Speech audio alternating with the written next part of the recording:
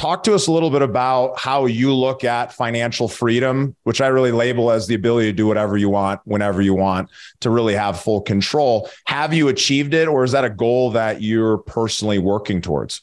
Yeah. So I just finished my book called Work Optional, which hasn't been published yet, but it's going to be over the next month. So what I wanted to do, the part of what I do for a living, which is wealth management, this word retirement is so tired. It's so freaking tired, right? It's so boring.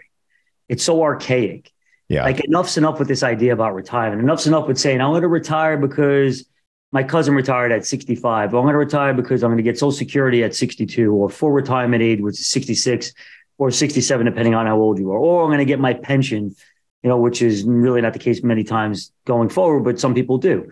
So some people wait for a specific age based on a certain income stream they're going to achieve. That is completely ridiculous. We changed the word and retired the word retirement and named it work optional. So when I speak to people, clients, prospects, it's all about at what point of your life is work going to be optional, right? Well, what does work optional mean? Well, work optional means that you're at the point where you have enough assets saved, real estate investments, businesses that you have that are generating cash flow, that you could be able to maintain the exact lifestyle you have as if you were in your working years. So maintain the same exact lifestyle, but you got cash flows, passive income streams coming from various sources that are giving you the luxury to stop working if you want. That's number one. Number two, maybe you want to continue working because you enjoy it, but you can stop working because you saved enough and you have enough passive income. Or three, maybe you work part-time or in that industry or consulting job that you always wanted to do. The bottom line is when you're in a work optional lifestyle, you can do whatever you want. Yeah. Right? And that's what we all need to strive for. So, fortunately, when I launched my own business 3 years ago, I'm 46. If I sold my whole entire business today, based on everything, I could make work optional for myself. I happen to love what I do. 3 young boys, 13, 10, and 9. God willing, they take over this business one day, and I have a multi-generational business that runs through for multiple years, which is a personal vision goal that I have. So I'm not ready to stop working, but the idea of work option is lifestyle is really what it's all about, Steve. Yeah, it's so true. The work optional is such a better word than retirement, because most people aren't really looking to retire. A lot of people love what they do. They just want to have the ability to decide for themselves what they want to do in that given moment or chapter of their life. So I love that description. Let's talk a little bit about how you got there. Let's talk about how you actually got to this point of being in a position to be work optional, to have the option to exit your business and do whatever you want. Obviously, you're in a position where you're running the business. You like doing that. I can tell that's the strategy that you've used to create income. Talk to us a little bit about how you go about making money in that business. And then let's talk a little bit about some of the strategies that you're using as well to be able to start creating passive income for yourself so that you can be optional while you're doing that. So for a lot of business owners, exactly like myself, a lot of our money gets reinvested back into the business. And that's been the case for 22 years, 23 years. So it's not like we take our income and invest in a portfolio, which I do with any retirement savings that I have and some after-tax extra cash flow that I have gets invested just like I invest my clients' capital. But a majority of the money that I make gets reinvested back into the business. And again, that's always been the case. So the return on investment capital that I get in doing so has been tremendous if I were to sell the business today and if I was to factor in how much I put into the business, right? So the return I get on my capital annually, right, is extremely high versus what I'd be able to get in stocks, real estate, or private equity, which are those three. Well, private equity is essentially what I have, which is a private business, right? So there are three ways that people can really grow their money over time. One is through stocks, two is real estate, three is private equity, right? Or owning a private business. So the biggest part of my net worth is in my practice. So to answer your question, if it came to work option for me, it would have to be selling my practice, taking that capital, and then investing in various investment strategies like I invest in my clients and taking a distribution from that portfolio to live on for the rest of my life. Yeah. It makes so much sense, right? Because so many business owners are just like you, right? They leave the career world of working for somebody else. They go start their own business. They hang their own shingle and they start building that income flow that's quite active, right? Running a private equity business versus investing into a private equity business is very operationally heavy. It's taking your time, your likeness, your ability to come on this show and be able to share your lessons is part of what it takes to run that business. So a lot of people, they keep investing into their business because majority of the time, you're going to get the best ROI for the dollars that you reinvest in your business because they're connected both to an investment you're making plus the time that you're actually putting in. So the dollar per hour that you get out of that is going to be way higher. And this is why it's so valuable for people to get to a point where they might want to hang their own shingle. They might want to go out and start their own business because the dollar per hour they earn invested into that business is much bigger. And then, of course, there's the option for the exit. The downside is if you do that for 15 or 20 years and everything's tied up in one asset, you're not well diversified. Diversification isn't everything. It's important to invest and focus into one thing. But talk to me a little bit about at what point do you think it makes sense for people to start pulling some of that money out and start investing it into either traditional like stocks or into alternatives like real estate and PE that can then start building other income streams alongside their business? At what point should somebody start considering doing that themselves? What I was going to say to you before is the risk that I have and other business owners is the idea that you're investing all this capital into your business. And yes, it's working, the business is growing. But if one day, all of a sudden, for some reason through technology, the wealth management business went away, I don't believe that's ever going to happen. They've tried many times. I think that personal touch is what people want. So my belief is that I'm okay with still investing in my business because I feel like the wealth management space is here to stay for a very long time, but you still never know. So if all of a sudden the value of my business was cut in half for whatever reason, or 75%, that's problematic. And your whole point is, well, how do you figure out how much if I have $1, do I put it all in my, because right now, every dollar I make after tax or before tax, because anything I get back in the business is deductible, right? Yeah. How do you figure out or what makes the most sense as your question is asked? And it's a tough one because I do have, for my case personally, is I believe so much in the wealth management space and where it's going. I only think it's getting larger and larger. Yeah. That for me, probably 60, 70 cents on the dollar is going back into the business. And because of that, I'm seeing really good growth. I don't think I would advise that for everyone. I do think, 30, 40 cents on the dollar should get invested in, stocks, real estate, private equity, again, because they're the best performing asset classes over time. Nobody can dispute that, right? Mm-hmm. And do that as your safety bet in the event your business doesn't work out. You need some type of fallback, right? So that's what I would recommend. If you're really conservative, it depends on your personality. I mean, there is no doubt, no matter how you slice it, people get to where they are in life. The super, super wealthy is through concentration.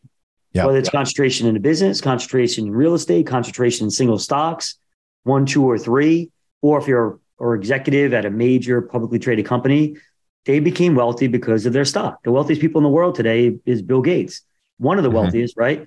Buffett's the other most wealthiest guys, and Munger. They own personally like 3 or 4 stocks plus their Berkshire Hathaway. So concentration is important, but concentrating in a smart way is even more important. And that's kind of what I am doing. And I have confidence in going forward. Well, I think that makes so much sense. And especially when you're kind of early in the development of a business, you want to reinvest everything. I've been doing real estate for nearly a decade, and I started with no dollars in the bank, negative, and was able to build millions of dollars of net worth through this process of continuously reinvesting. Some of those investments didn't pay off. Maybe you spend a couple $100,000 on marketing and it doesn't work out, or you hire somebody and it doesn't work out. But in the long run, you're always going to get a better return on investment investing in your own business. It's only after a certain point of time when it starts to make sense for you in your specific situation. And I know you help people go through this planning process, and it's something we're very passionate about, because what I've found is that me personally, I was so focused on building this business, everything was about the exit. Real estate doesn't exit for 5 or 10 years. And majority of my income is based on the success of those deals.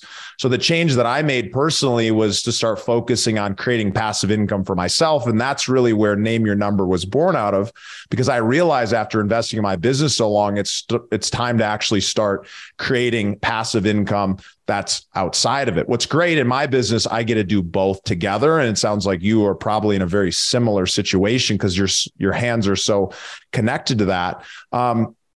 I want to get into your personal vision of what you're building, and then we'll come back to talk about how you can actually kind of create a plan that kind of fits your life. So tell me, what is that vision of the life that you're creating? You were in a career for decades.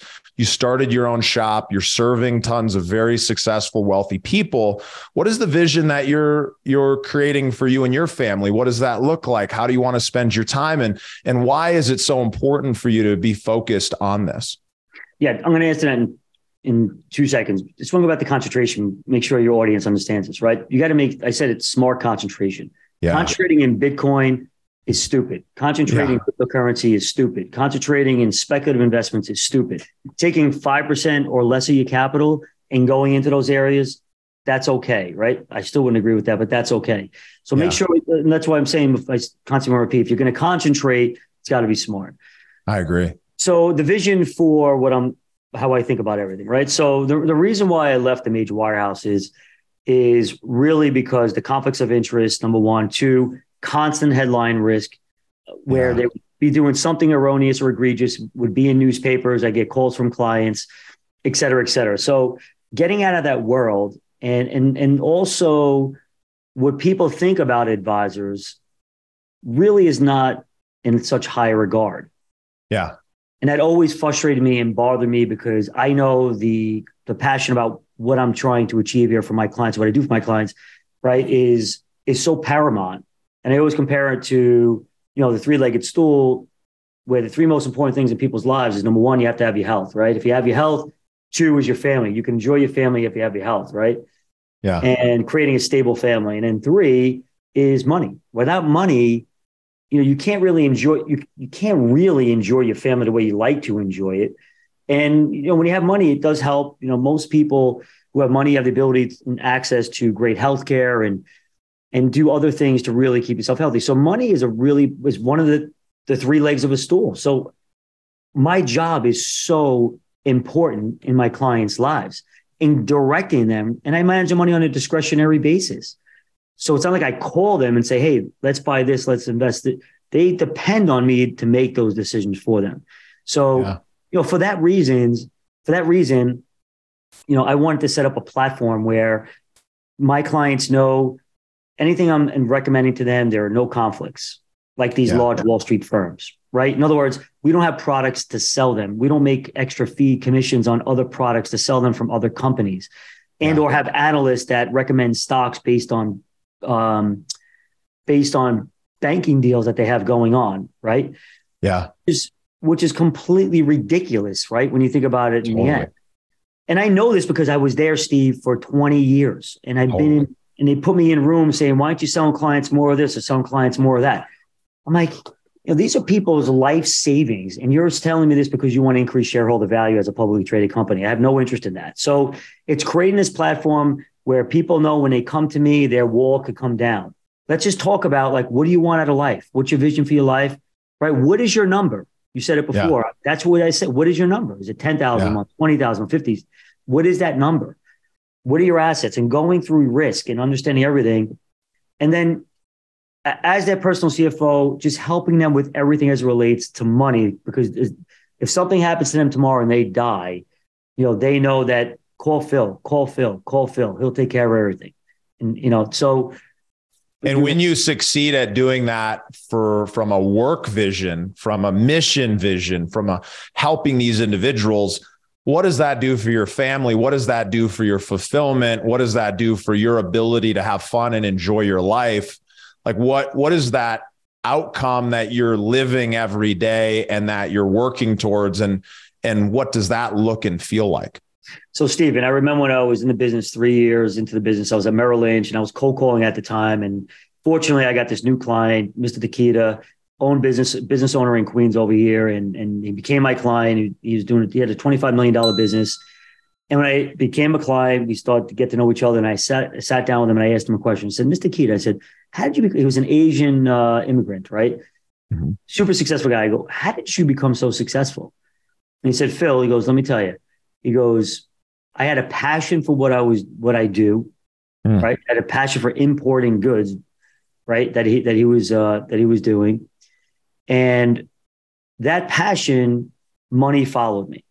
It wasn't the reverse. It wasn't like I was I was following money. And then as a result, I started this, it was the opposite. He loved what he did. And as a result, money followed him. So to answer your question, I love what I do. I have a passion for what I do. Fortunately, it is a business where the economics are very beneficial. And those economics benefit my family from the standpoint that, thank God we live in a great community, great school district, which is most important when you're raising a family. We live close to my mom and dad, my mother-in-law and father-in-law. And we can do pretty much anything that we want to do, but yet we don't spoil our children, which we feel is really important. So, that's how all of this, and, starting my own business, I parked my firm 7 minutes from my home. I have 3 boys. We're totally busy with sports and stuff like that. So I get to leave here and I'm home within 7 minutes and do whatever I want to do. So that's been the tremendous benefit of my career.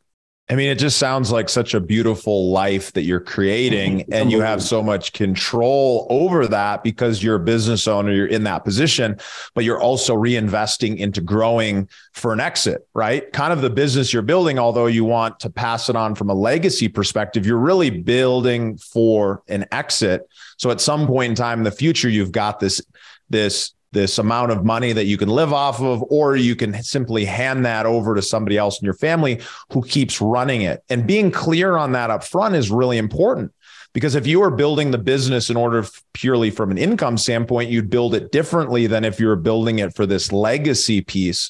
And a lot of folks oftentimes aren't clear on that. So I think it's a great example about somebody like yourself who's building that for a purpose, and everything else that you do is really connected to that purpose. And so when you are pulling money out of the business, when you are going about investing, you're somebody who has a special set of skills. I talk about the importance of investing with expert operators, expert investment advisors. Most people who try to get into stocks and do it themselves, they have really no idea what they're doing. And I honestly think the deck is stacked well against them, because there's big fund managers who have way more information, and their job is to be able to make 0.1%. And that can be huge on billions of dollars. So talk to us a little bit about what type of investments you like, knowing that you're an expert and that you do this for people. And then what do you like about those different buckets that you can go about investing into? I tell you what I don't like. I hate that word stock, right? So what investors have to do is you have to be an investor, right? Investment and being an investor means, right, you're going to invest in stocks, but stocks of great businesses. You actually earn a piece of a business, and that's how you should be looking at it, right? So, Steven, if you sold a piece of real estate property for $3 million and you went down the road to buy the local candy store, or if you bought the car wash, right? You took that $3 million, you would buy that car wash. Now you own that business. There's cash flow of the business. And you only bought that business because there was cash flow that you understood, right? And there was high returns on investment capital when money was being reinvested into the business, right? And so that's what attracted you to buy that business. And the cash flows you received from that business was greater than buying a 10-year treasury bond. If it wasn't, you wouldn't have taken $3 million and buying that car wash, right? Well, that concept is the same thing when it goes to investing in stocks of great businesses. You should first understand the cash flows of the business, the returns on investment capital of the particular business, understand leadership. And the most important part, you have to really understand the product. Like if you buy Apple, like you understand Apple. They sell iPhones, iPads, Macs, and services. That's predominantly their business, right? Yeah. Like you can conceptually understand that. And you know everybody around you has an iPhone.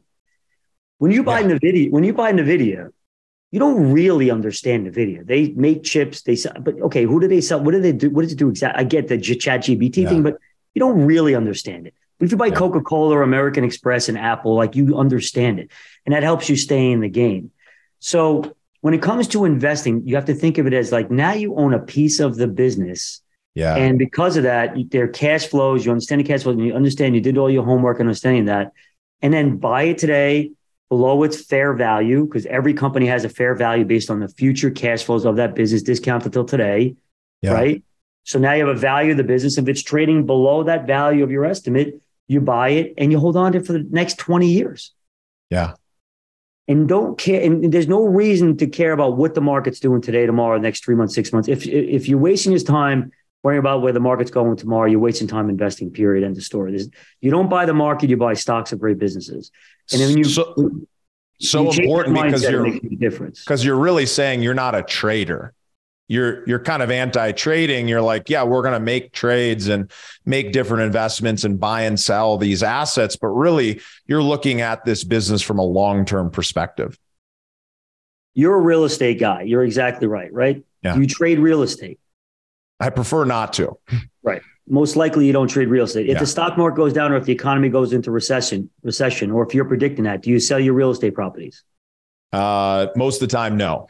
Right. So you own your real estate because it's proven great cash flow. And if you hold on to it for 20 years or greater, we know that the return on investment is very, very good. So this is exactly how people should be thinking of it. No different than anything else, whether you're buying real estate or you own a business, it's the same exact concept. It changes the whole game when you think this way.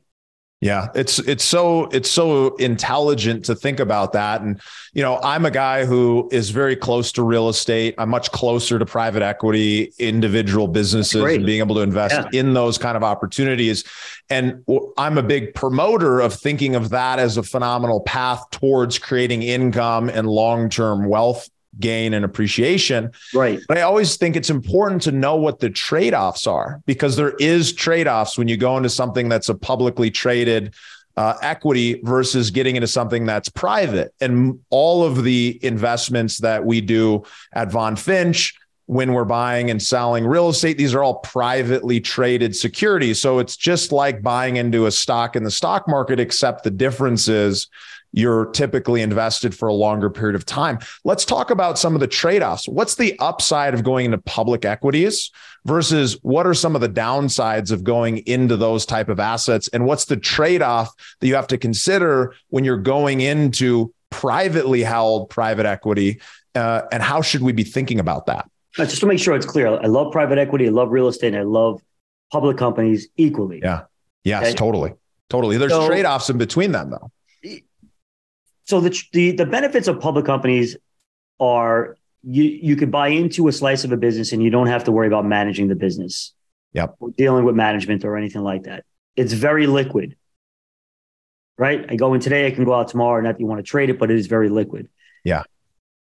You could diversify a little bit easier, right? I'd say those are the three benefits. And there's a selection of, 100,000 publicly traded companies all around the world.